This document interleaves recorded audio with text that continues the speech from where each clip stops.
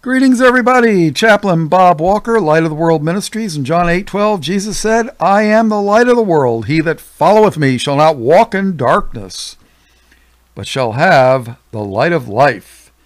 Today is April 8, the year 2020, the year of our Lord. That's what AD means. BC means before Christ, and AD means Anno Domino, or annual as in year, which is, it's Latin. And Domino, or Dominus, or something like that. I flunked Latin in school. Actually, I never took it, but yeah. But the Domino or Dominio or whatever, however they pronounce it, means dominion, dominate. And that's what Christ will do one day. But if you ever see the dating system CE, Charlie Echo, CE, it means the common era, as in the birth of Christ was something common. I say it was uncommon. I say it's never happened, had never happened before and will never happen after again. A virgin gave birth. And if you see BCE, it means before the common era. And if you see that, you know you are dealing with an antichrist. Just keep that in mind. I haven't finished the knowledge series yet, but I thought I would do the life of John the Baptist. John the Baptist. Get your King James Bible, turn to the book of Luke. And he had a very interesting and short life. King Herod, who was, according to Josephus, a Jewish historian, Herod was of Esau, Edom. He was an Edomite, where Esau married into the Hittite Canaanite line, seed line, what some of us call the satanic seed line. But people don't want to believe that. Oh no, anybody can be saved. All they got to do is believe in Jesus. And that's why God said when Israel went into the land of Canaan to kill them all. Kill them all. Because believing men marry unbelieving women and have giants for children with 6 fingers and 6 toes. Yeah, and then God says, kill them all. Yeah, they turn the Bible into a fairy tale. It's no wonder that the faith is dying, almost dead. There's a verse in the Bible that says when Christ says, when I shall return, shall I find faith? I guess it's a rhetorical question. In the book of Luke, chapter 18 and verse 8, we read, Nevertheless, when the Son of Man cometh, shall he find faith on the earth? Good question. Will he? Yeah. Will he? All right, let's go to the book of Luke. Luke was a physician. In chapter 1 and verse 1. Forasmuch as many have taken in hand to set forth in order a declaration of those things which are most surely believed among us, even as they delivered them unto us, which from the beginning were eyewitnesses and ministers of the word. It seemed good to me also, having had perfect understanding of all things from the very first, to write unto thee in order, most excellent Theophilus.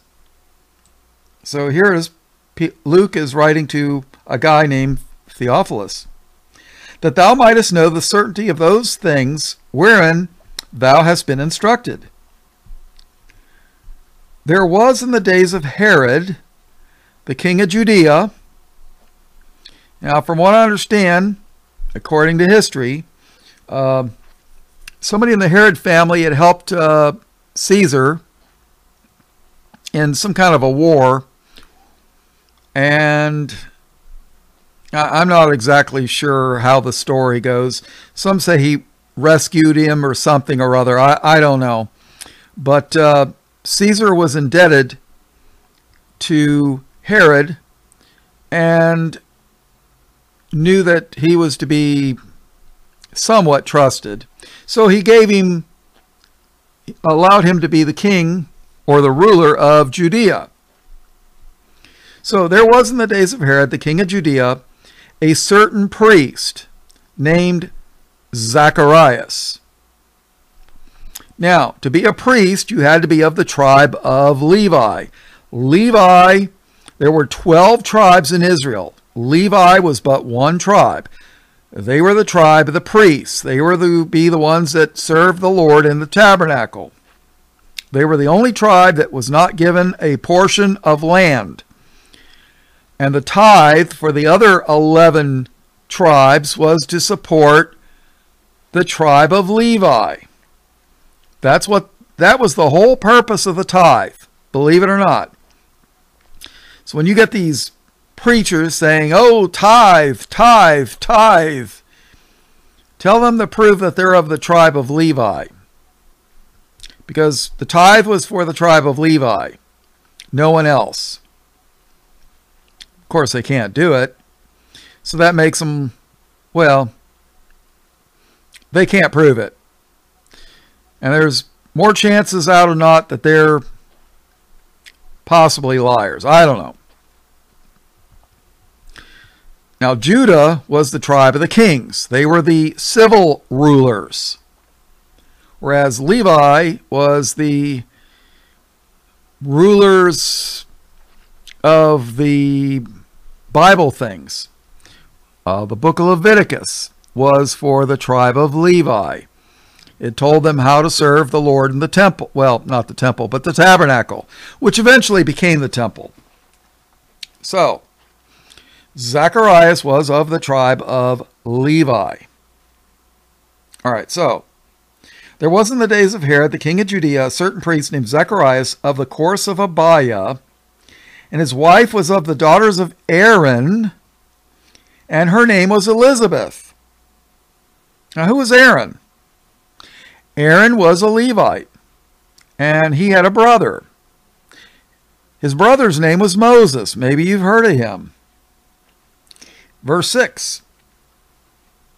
And that's my sad attempt at a joke, people. So, and they were both righteous before God, walking in all the commandments and ordinances of the Lord, blameless. And they had no child, because that Elisabeth was barren, and they both were now well stricken in years. And it came to pass that while he performed the priest's office before God in the order of his course, from what I understand, the Levites would take turns doing their duties. So, if you lived in one place, you'd have to walk or ride the horse or donkey or camel or whatever to go to Jerusalem and do your priestly duties.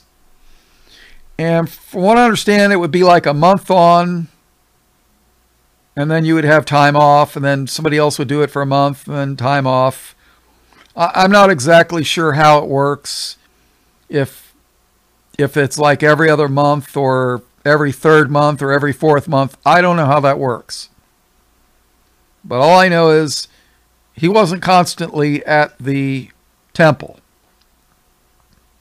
So, and it came to pass that while he executed the priest's office before God in the order of his course, according to the custom of the priest's office, his job, was to burn incense when he went into the temple of the Lord. And I guess that's what they mean by holy smoke, right? Holy smoke. And I'm not trying to be sacrilegious. But. And when Zacharias, okay. All right, so he's burning incense. Verse 11, and there appeared unto him an angel of the Lord, standing on the right side of the altar of incense. And when Zacharias saw him, he was troubled, and fear fell upon him. Yeah, I think I'd be troubled too. But the angel said unto him, Fear not, Zacharias, for thy prayer is heard, and thy wife Elisabeth shall bear thee a son, and thou shalt call his name No, my Bible says, and thou shalt call his name John. You know, just like Gabriel went to Mary and said, thou shalt call his name Jesus. You know, all these Yeshua people, you know, basically they're denying the Bible. Do you know that? They deny the New Testament. When they say Yeshua, they're denying the New Testament. Really. You think about it. Oh, there was no J in Hebrew, so his name couldn't possibly have been John or Jesus. And I guess Jews don't exist either because there's no J. Right? Oh, and Jerusalem doesn't exist either. Grab them by the throat and smack them a few times. Knock some sense into those skulls. I don't even think they could be dealt with. Personally, I think most of them are deceivers, but hey, what can I tell you? That's just one guy's opinion. And I'm not the judge. And they're lucky I'm not the judge. Of course, if I was the judge and judged me in high school, I'd have probably struck me down dead, but yeah. All right.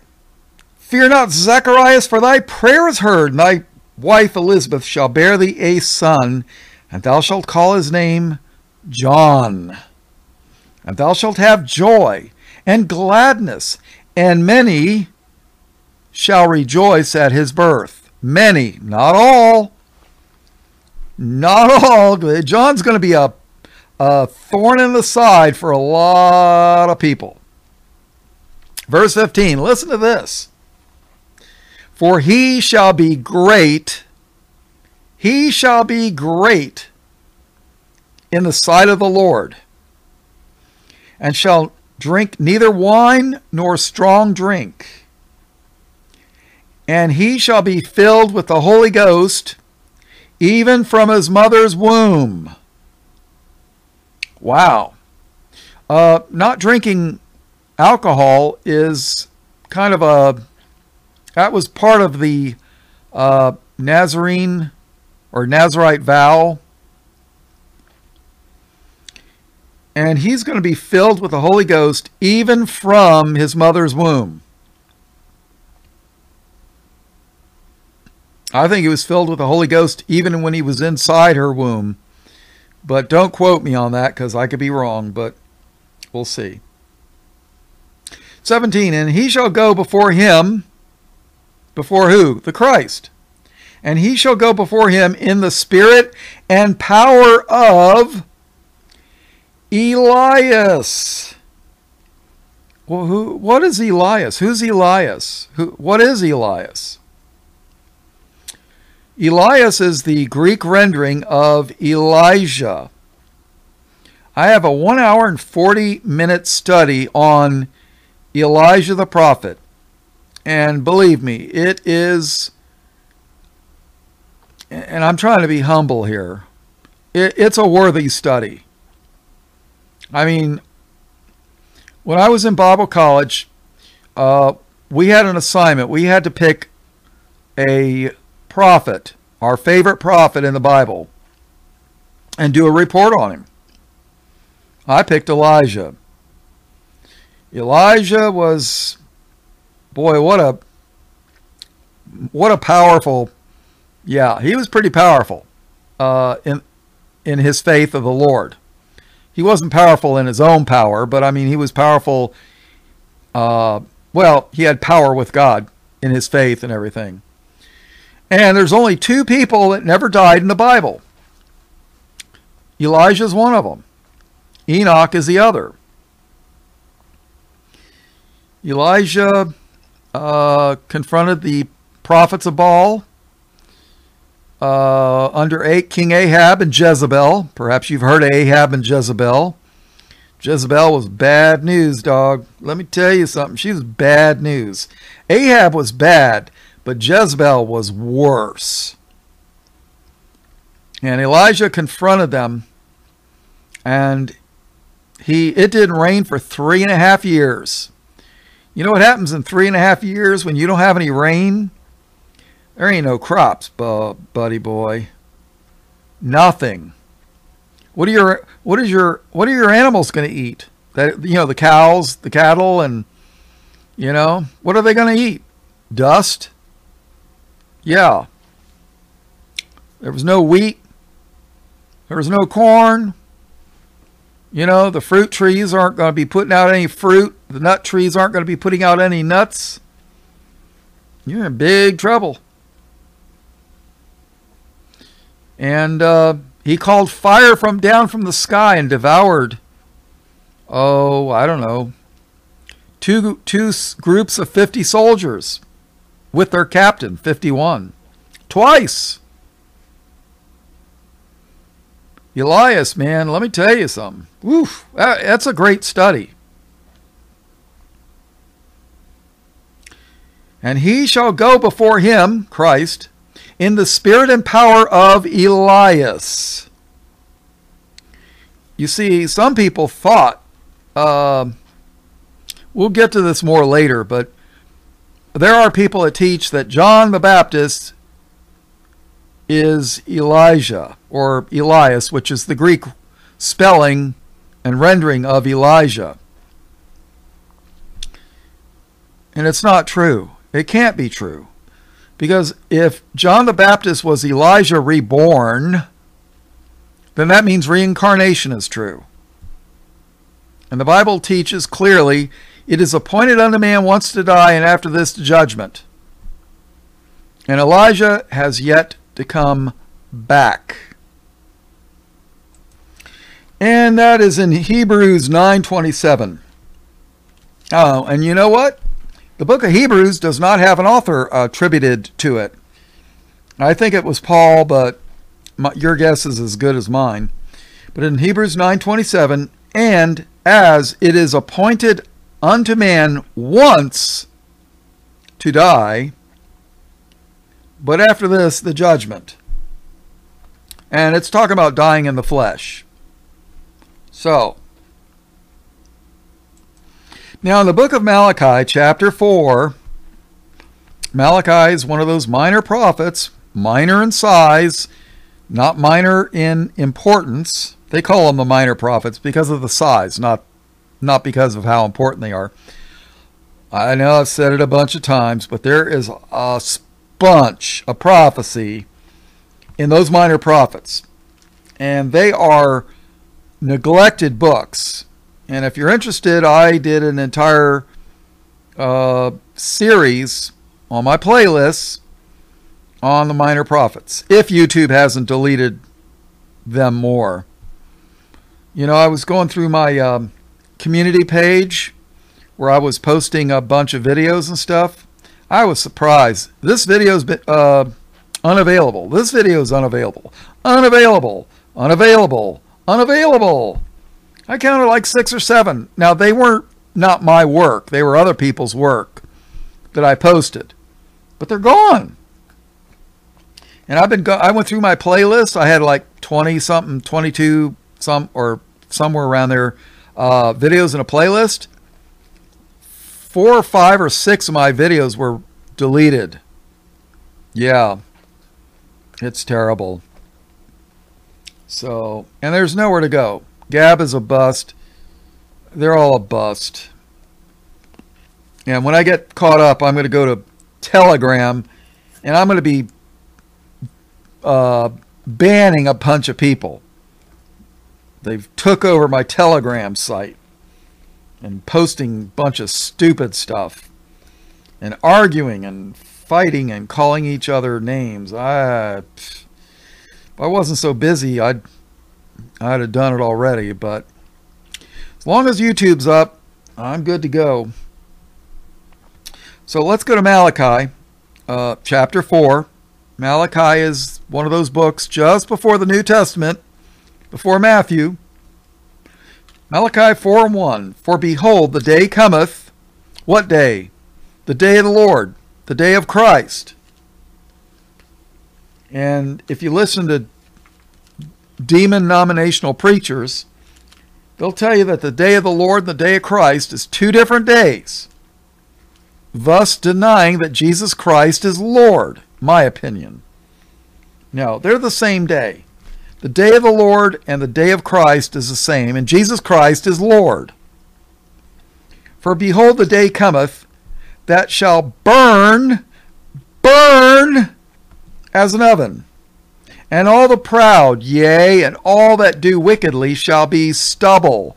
What is stubble? Stubble is worthless stuff that you, like, of plants. You know, when you're growing a food plant like wheat, well, you want the wheat kernels, the seeds, but the rest of the plant is stubble. It's good for nothing. You burn it. You get rid of it. And all that do wickedly shall be stubble, and the day that cometh shall burn them up. When the Lord comes back, there's going to be a whole bunch of fire, people. And I did a video series, a playlist on fire. For believers, fire is going to be a cleansing thing. For the unbelievers, it's going to be destruction. Yeah. And the day that cometh shall burn them up, saith the Lord of hosts, and it shall leave them neither root nor branch. But unto you that fear my name shall the Son of Righteousness arise with healing in his wings. And ye shall go forth and grow up as calves of the stall. And ye shall tread down the wicked. Oh, I love this verse. I love this verse. And ye shall tread down the wicked, for they shall be ashes. Well, that's what usually happens when something gets burned up. You know, there's ashes. And ye shall tread down the wicked, for they shall be ashes under the soles of your feet in the day that I shall do this, saith the Lord of hosts. Remember ye the law of Moses my servant, which I commanded unto him in Horeb for all Israel, with the statutes and judgments. Listen carefully. Behold, I will send you Elijah the prophet.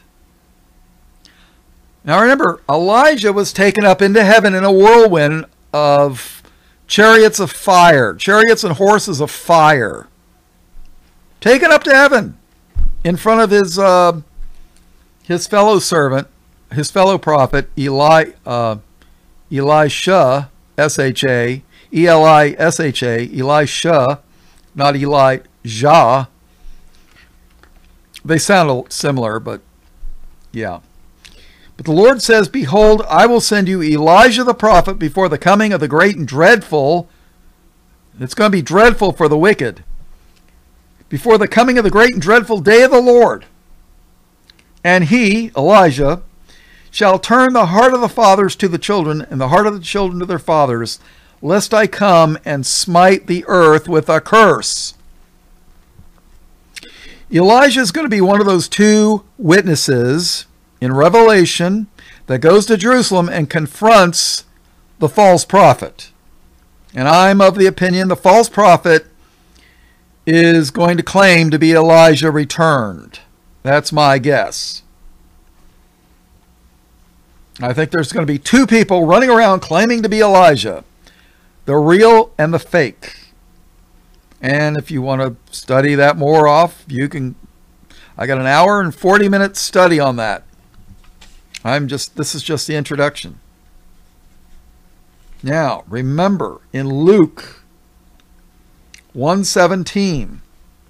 And he, John the Baptist, and he shall go before him, Christ, in the spirit and power of Elijah,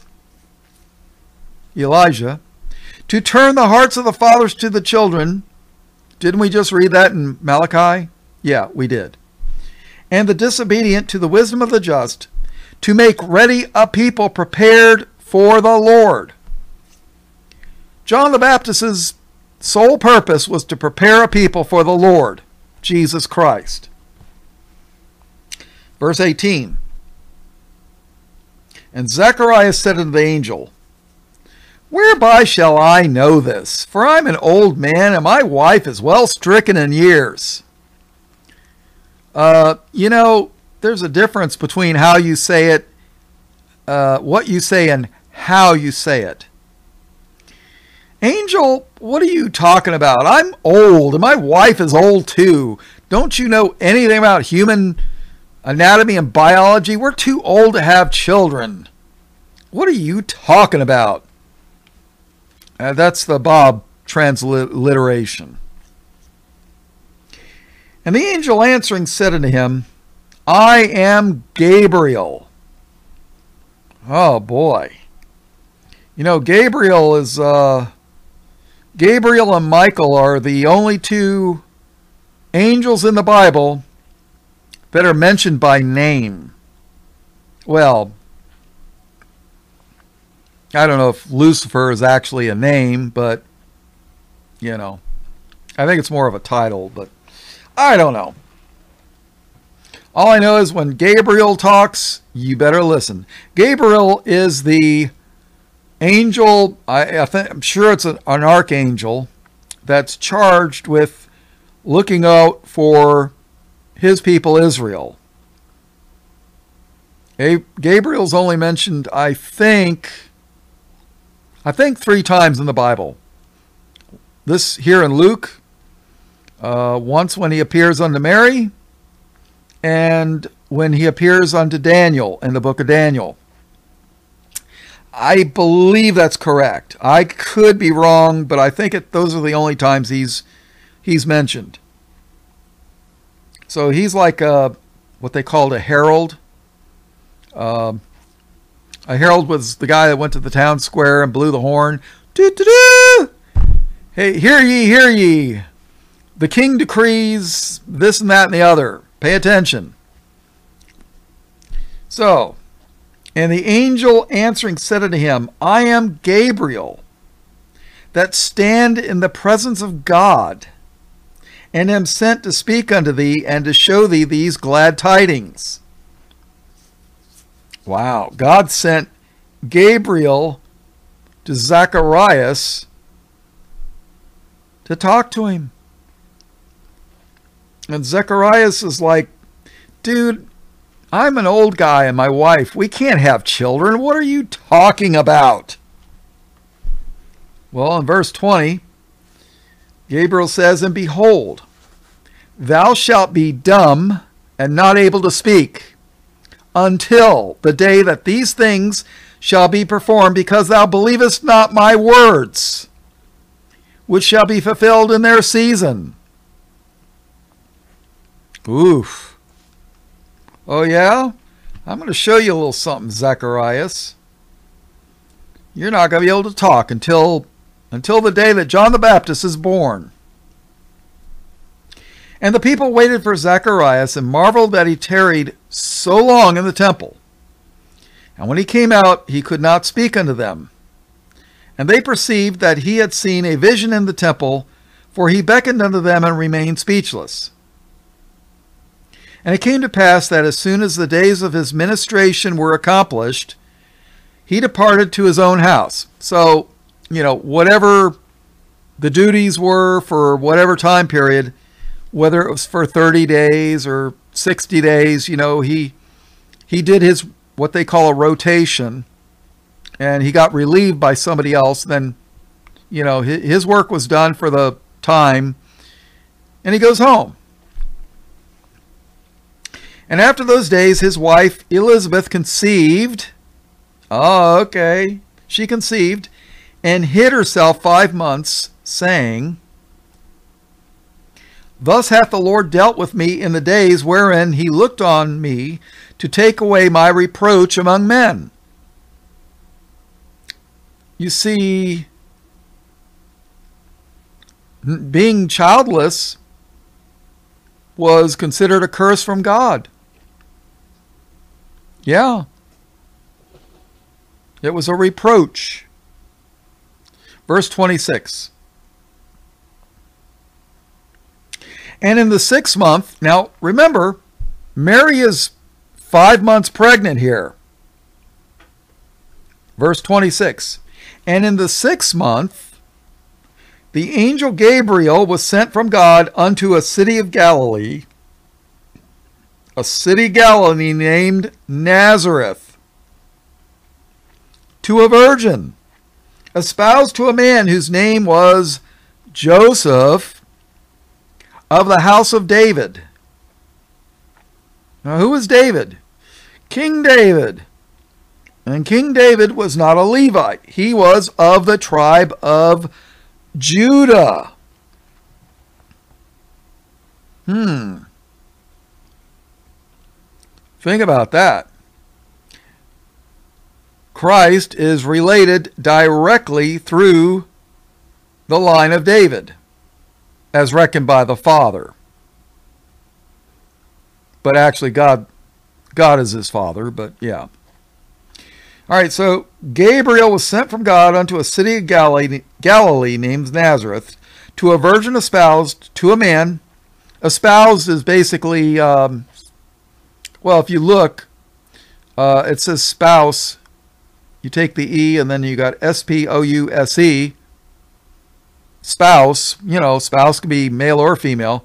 Espoused means basically engaged to be married. To a virgin.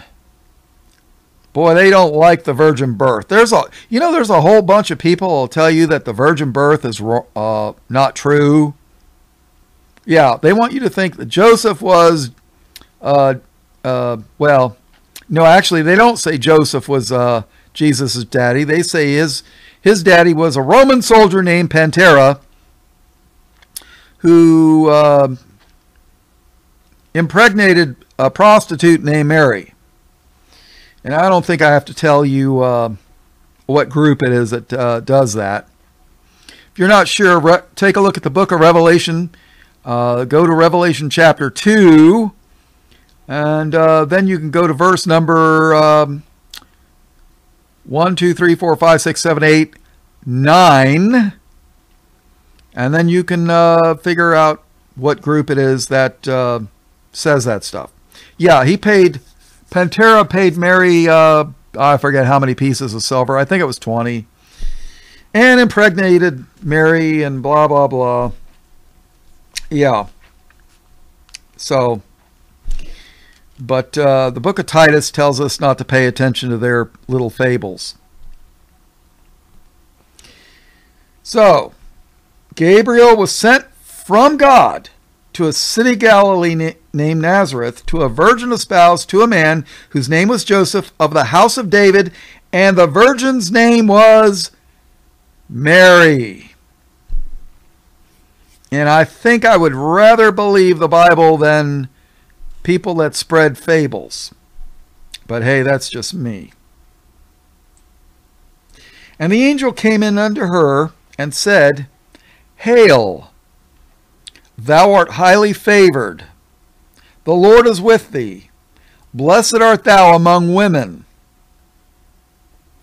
And when she saw him, she was troubled at his saying, and cast in her mind what manner of salutation this should be.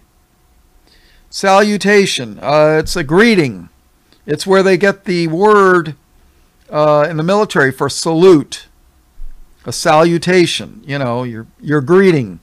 When you salute an officer, you're acknowledging his presence. So she's troubled at his saying, and she's wondering in her mind, what is going on here? Verse 30. And the angel said unto her, Fear not, Mary, for thou hast found favor with God.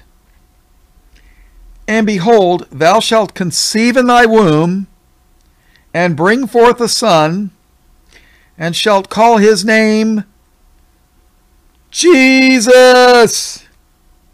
I don't see Yeshua HaMashiach there, and I'm not sorry.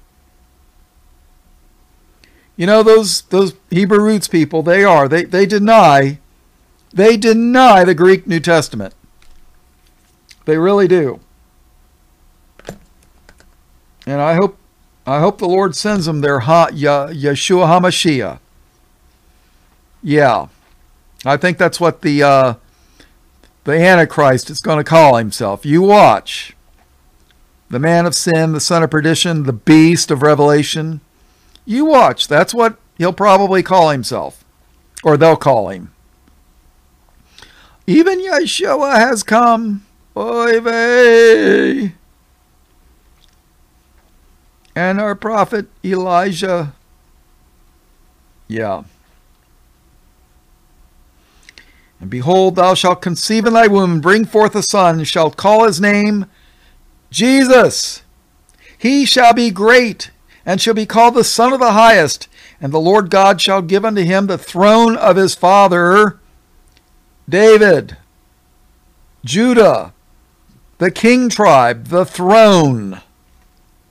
And he shall reign over the house of Jacob forever. And of his kingdom there shall be no end. Period. Read about that in the 20s, chapter 20, 21, 22 in Revelation. All right, now Mary's getting ready to ask a question. Compare this to Zacharias. You know, Zacharias is like, dude, the wife and I are old. We can't have children. We're old. Don't you know that? But Mary's different. Then said Mary unto the angel, how shall this be, seeing I know not a man? She's not doubting. She's just asking, how is this going to happen? How is this going to come to pass? I haven't been with a man. 35. And the angel answered and said unto her, the Holy Ghost shall come upon thee, and the power of the highest shall overshadow thee. Therefore also that holy thing which shall be born of thee shall be called the Son of God. You know, there's people who will tell you, oh, well, God, basically God is raping Mary here. I've heard that stuff. But you know what? Mary probably made a vow that's not in the Bible, but she might have probably, very possible that she made a vow saying, Lord, use me in any way that you wish. And the Lord probably took her up on that. Now, I'm not saying that definitely happened, but I believe that. God would not have forced Mary to do something she wasn't willing. And the angel answered and said unto her, the Holy Ghost shall come upon thee, and the power of the highest shall overshadow thee. Therefore also that holy thing which shall be born of thee shall be called the Son of God. The Son of God. You know, and if you listen to the Muslims, they'll tell you, oh, God has no son. Well, maybe their God doesn't have a son. But in the book of Psalms, chapter 2 and verse 7, I will declare the decree. The Lord hath said unto me, thou art my son. The Lord hath said unto me, the Lord hath said unto me, thou art my son. This day have I begotten thee. Begotten. Very important word. So, yeah. Is there a New Testament witness to this? Yes. Acts 13:33. God hath fulfilled the same unto us their children, in that he hath raised up Jesus again, as it is also written in the second Psalm, Thou art my son, this day have I begotten thee. How about 1 John 4:9? In this was manifested the love of God toward us, because that God sent his only begotten Son into the world, that we might live through him. Now, Adam is called a son of God. Well, he's called the Son of God. But Jesus is called the only begotten Son. Big difference. Big difference. So,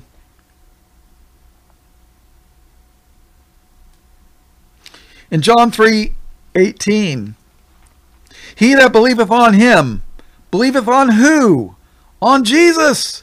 He that believeth on him is not condemned, but he that believeth not is condemned already,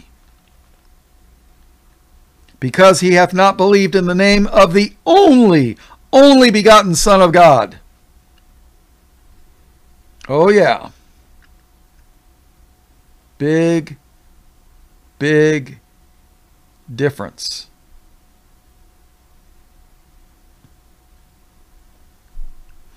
Revelation 1:5, and from Jesus Christ, who is the faithful witness, and the first begotten of the dead, and the prince of the kings of the earth, unto him that loved us and washed us from our sins in his own blood. Wow. Let's go back to Luke chapter 1:35. And the angel answered and said unto her, The Holy Ghost shall come upon thee, and the power of the highest shall overshadow thee. Therefore also that holy thing which shall be born of thee shall be called the Son of God. All right. I'm going to do this real quick. Jesus is called the only begotten Son of God. In Luke, I think it's Luke 3 or Luke chapter 4, when they're tracing back the genealogy of Christ, Adam is called the Son of God, because after all, God was his father. In Genesis 6 and Job 38, especially Job 38, the angels are called the sons of God, but Jesus is called the only begotten Son of God. But believers that are born of the Holy Spirit in the New Testament are not called the sons of God until after they're born again of the Spirit. No human is called the Son of God other than Adam in the Old Testament. Now that's what sons of God or Son of God means. I might even do I do Bible I got Bible studies on that information if you're interested. But angels are called sons of God in the Job 38. Adam's called the Son of God. Jesus is the only begotten Son of God. And then in the New Testament, believers are adopted as the sons of God when they're born of the Spirit. All right, so. And the angel answered and said unto her, The Holy Ghost shall come upon thee, and the power of the highest shall overshadow thee. Therefore also that holy thing which shall be born of thee shall be called the Son of God. And behold, thy cousin Elisabeth. So Mary was cousins with Elisabeth. I wonder if Mary was of the tribe of Levi. Joseph was of Judah. You know, those are two of the 12 tribes of Israel. You got a merging of the priesthood and the kingship. I could make a whole study on that. Now remember, Jesus is called the Lion of the tribe of Judah in Revelation. In Genesis 49, you know, people say, well, nominal churchgoers say that, you know, well, you know, we're New Testament Christians, and the Old Testament, that doesn't really apply to us. So they don't bother to read it, but there's a whole bunch of prophecy in that Old Testament. Genesis, the first book of the Bible. Guess what? Prophecy, chapter 49, verse 8. Judah. Now remember, Judah was one of the 12 tribes. He was the tribe of the kings. Judah, thou art he whom thy brethren shall praise. Thy hand shall be in the neck of thine enemies. Wow. What does that mean?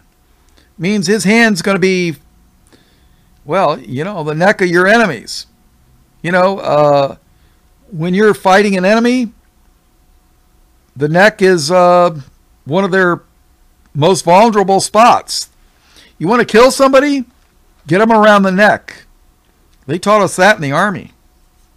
I mean, the neck has very little protection, and it's vital. It cuts off the blood to the brain, and you can stop people from breathing. And in the army, they, you know, well, they didn't teach us, but if you were like special forces, you want to kill somebody quick, you snap their neck.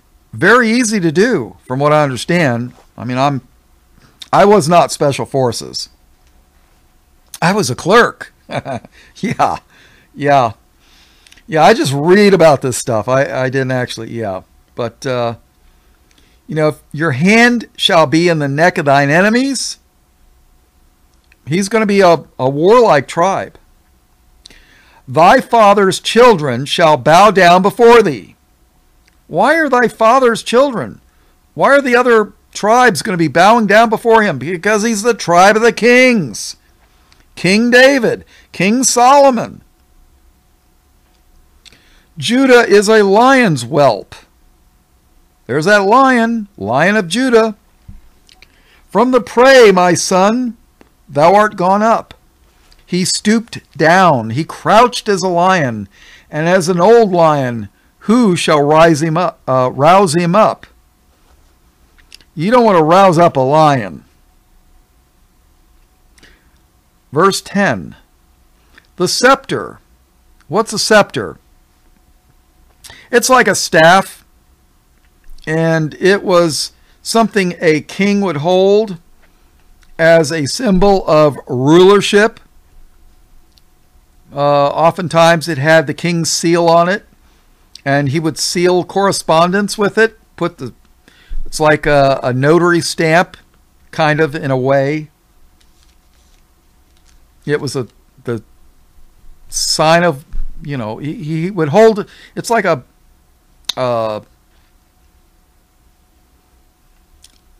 like you would hold a ruler in your hand, only it was very fancy, you know, probably made out of gold and jewels, and, you know.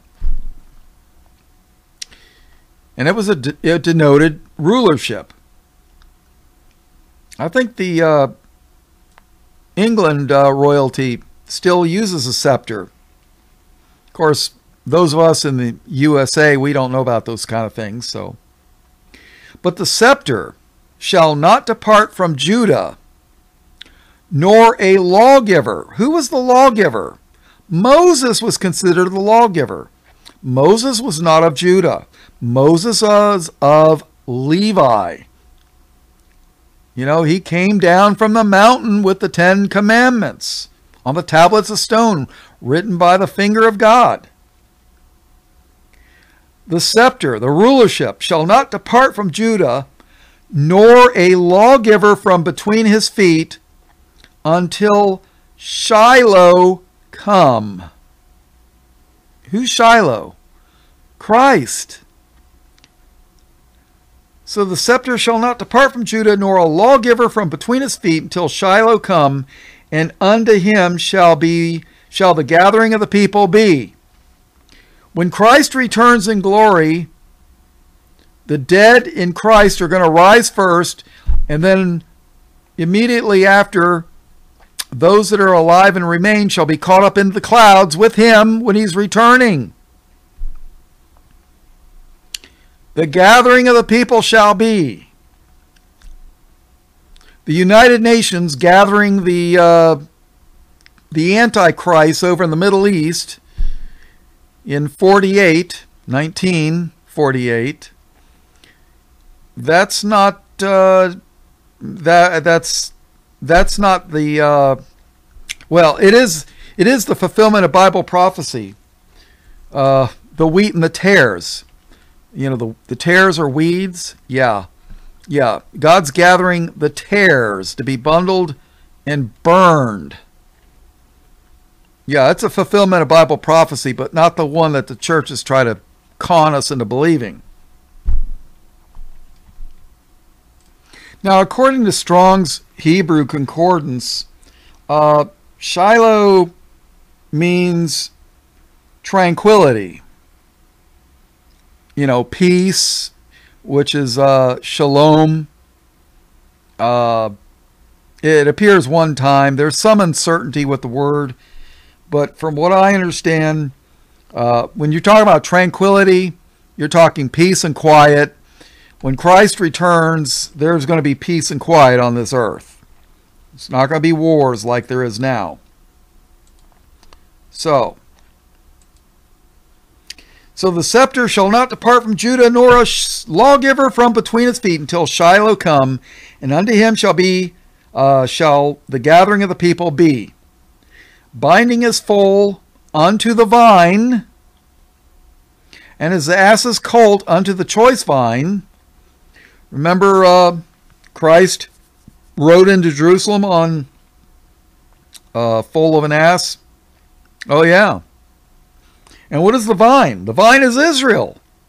I've done Bible studies on that too. He washed his garments in wine. Remember, Jesus at the Last Supper said that the wine represented his blood of the New Testament, the New Covenant.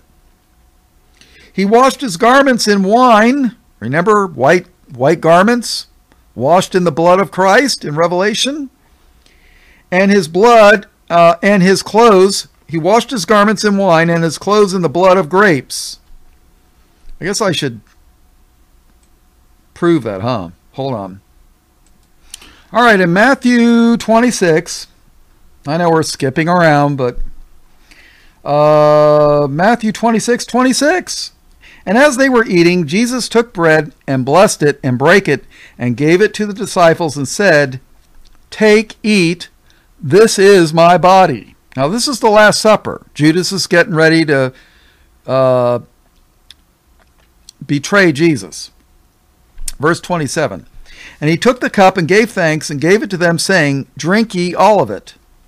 For this is my blood.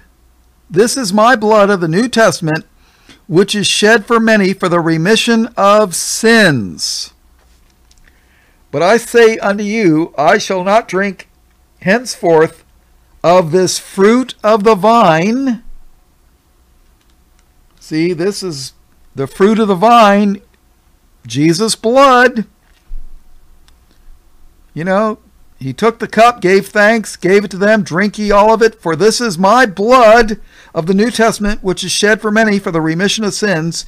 But I say unto you, I will not drink henceforth of this fruit of the vine until that day when I drink it new with you in my Father's kingdom." So there you go. All right, let's go to Revelation 7 real quick. Verse 9. After this I beheld, and lo, a great multitude, which no man could number, of all nations and kindreds and people and tongues, stood before the throne and before the Lamb, clothed with white robes and palms in their hands, and cried with a loud voice, saying, Salvation to our God, which sitteth upon the throne, and unto the Lamb. And all the angels stood round about the throne, and about the elders and the four beasts, and fell before the throne on their faces, and worshipped God, saying, Amen. Blessing and glory and wisdom and thanksgiving and honor and power and might be unto our God forever and ever. Amen. And one of the elders answered, saying unto me, What are these which are arrayed in white robes, and whence came they? You know, arrayed just means dressed as. Which are these which are arrayed in white robes, and whence came they? So who are these people in these white robes, and where did they come from? Verse 14, And I said unto him, Sir, thou knowest. What are you asking me for? You know the answer to that question. And he said unto me, These are they which came out of great tribulation, and have washed their robes, and made them white in the blood of the Lamb. So, there you go. Blood of grapes, right? Yeah. So, let's go. All right, let's go back to Luke. Boy, I'm just getting started here. I thought I was going to be able to do an hour study here and be done. It's always like this. Every time I think it's going to be an hour long, it ends up being 2 or 3. All right, Luke 1:34. Then said Mary unto the angel, How shall this be, seeing I know not a man? Yeah, how am I going to have a kid when we haven't, yeah. I don't have to give you a biology lesson, I don't think so. And the angel answered and said unto her, The Holy Ghost shall come upon thee, and the power of the highest shall overshadow thee. Therefore also that holy thing which shall be born of thee shall be called the Son of God. And behold, thy cousin Elisabeth, she hath also conceived a son in her old age, and this is the 6th month with her who is called barren. Barren as in dry, barren. A desert is barren of plant life, tree life, For with God nothing shall be impossible. Now remember this. Elisabeth, John the Baptist's mother, is 6 months pregnant. Mary is going to be conception. So John the Baptist is going to be 6 months older than Jesus. There's a reason why I'm bringing this up. So, for with God nothing shall be impossible. And Mary said, now remember, she's never been with a man, and she's told, you're going to have a kid, and his name's going to be Jesus, not Yeshua HaMashiach. And Mary said, verse 38, Behold, the handmaid of the Lord, be it unto me according to thy word. And the angel departed from her. See, Mary didn't question the angel like Zacharias, John the Baptist's father, did. Big difference. Big difference.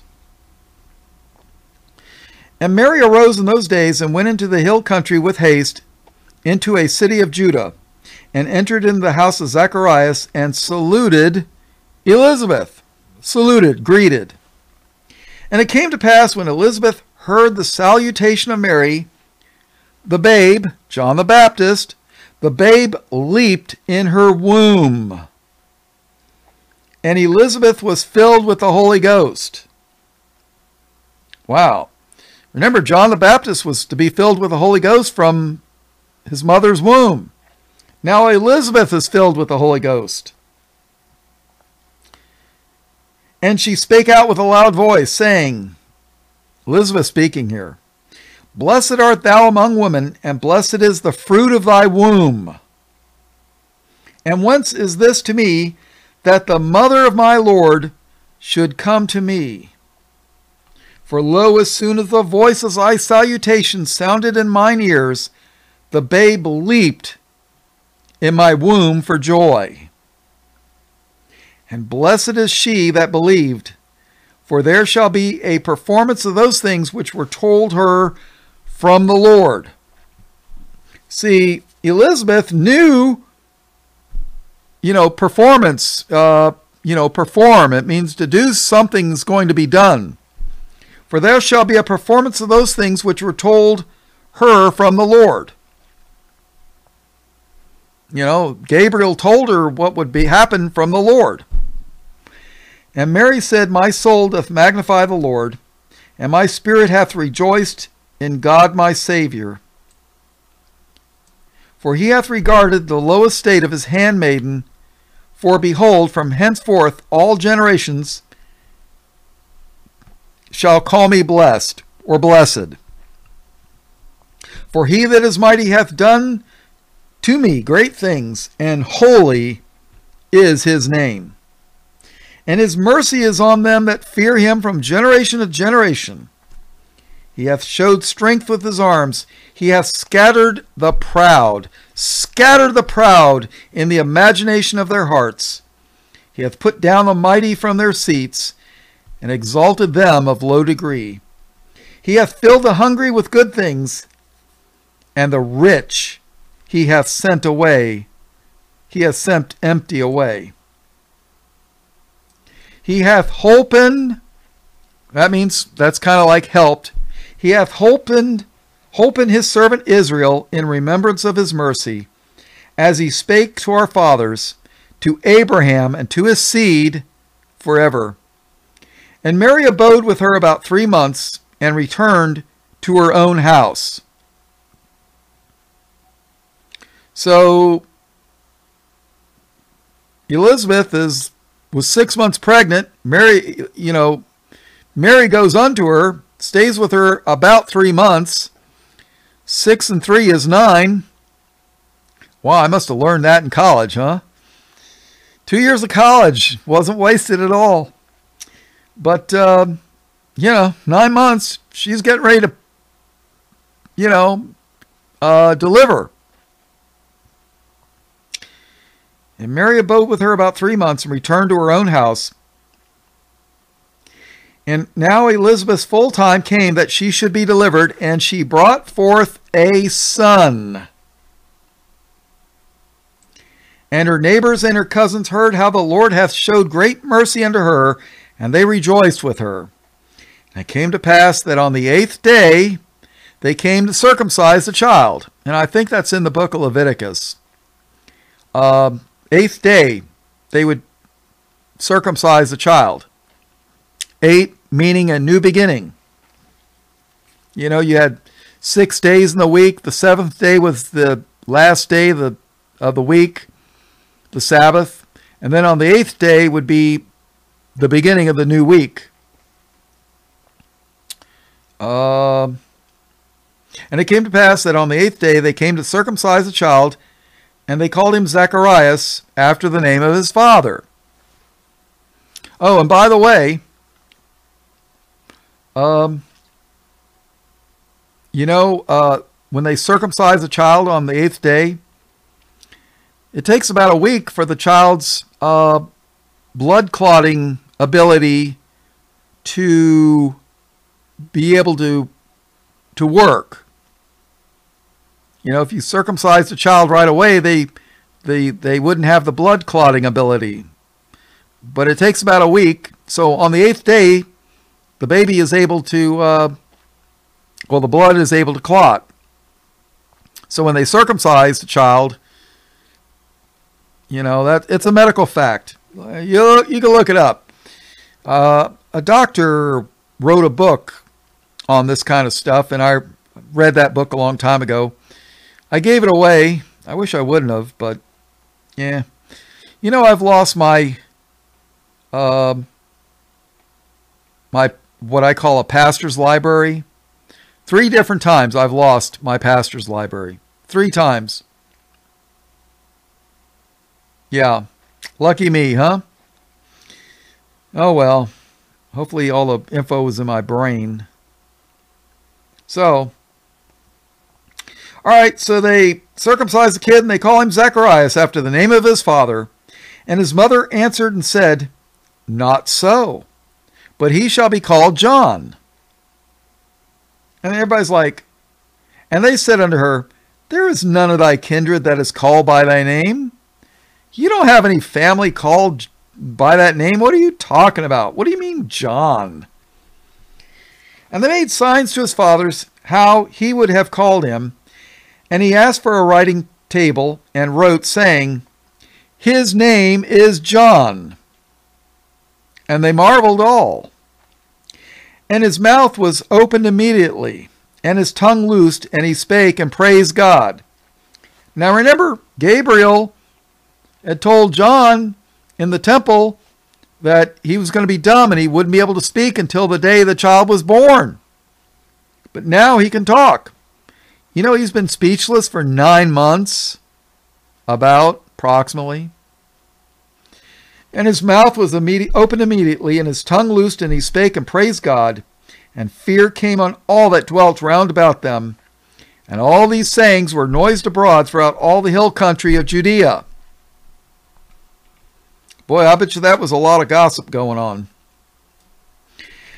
And all they that heard them laid them up in their hearts, saying, What manner of child shall this be? Oh yeah, what kind of kid is this going to be? And the hand of the Lord was with him. And his father Zacharias was filled with the Holy Ghost and prophesied, saying, so here it is. Zacharias, Elisabeth, and John the Baptist all are filled with the Holy Spirit, the Holy Ghost, saying, Blessed be the Lord God of Israel, for he hath visited and redeemed his people, and hath raised up an horn of salvation for us in the house of his servant David, as he spake by the mouth of his holy prophets. There's holy prophets and there's unholy prophets. The Jehovah's Witnesses are unholy prophets. Yeah. And he spake by the mouth of his holy prophets, which have been since the world began, that we should be saved from our enemies. God's people have enemies, people. But if you listen to the churches, they'll say, well, God loves everybody. God wants everybody to be saved. Blessing and praising tithe to me. Yeah, God loves everybody. Praise to Jesus. Yeah, I don't think so. That's church teachings. That's not Bible teachings.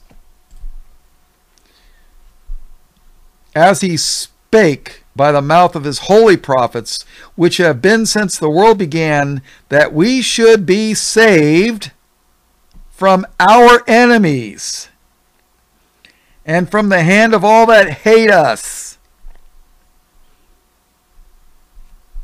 to perform the mercy promised to our fathers, and to remember his holy covenant, the oath which he swore to our father Abraham, that he would grant unto us that we, being delivered out of the hand of our enemies, might serve him without fear, in holiness and righteousness before him all the days of our life.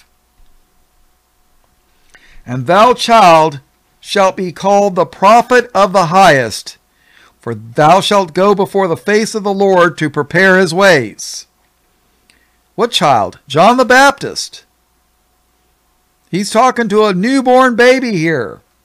And thou, child, shalt be called the prophet of the highest, for thou shalt go before the face of the Lord to prepare his ways, to give knowledge of salvation unto his people by the remission of their sins, through the tender mercy of our God, whereby the dayspring from on high hath visited us, to give light to them that sit in darkness, and in the shadow of death, to guide our feet into the way of peace.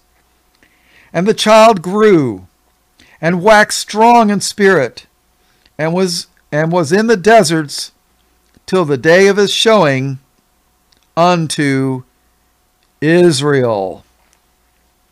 And that is the end of Luke chapter 1. I guess this is going to be part 1.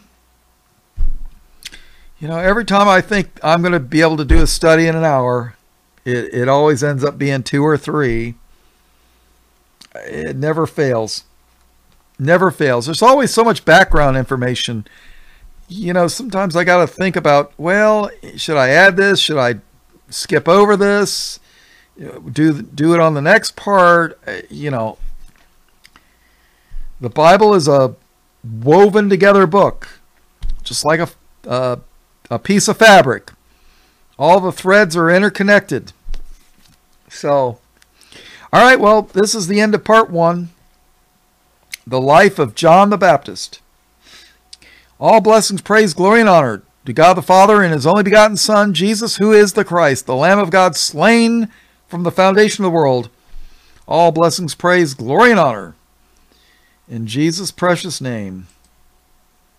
Amen.